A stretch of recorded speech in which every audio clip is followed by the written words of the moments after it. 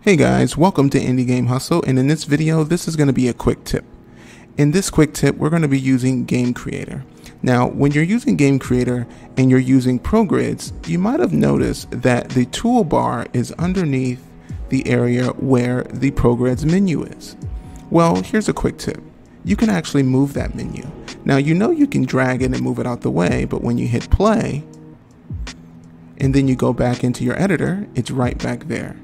Well, what you can do is head over to Game Creator, tab up here, go down to Preferences, go down to Toolbar, and change the position X to something like 70. And you can move the Y if you want and move it to maybe 7. Now, if we hit play, and then we go back, now it's going to be right where you left it here, and it's not going to be in the way of the ProGrids. And that's perfect.